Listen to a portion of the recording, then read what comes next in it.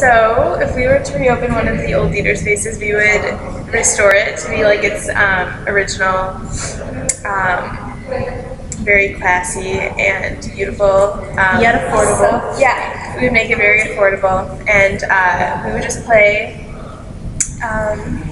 normal films, but it would be more of like an experience, like be very old school going there. And we would also open it to university students that were majoring in film. Yeah, like once a month we would have a night where university kids could come and showcase their work to the public.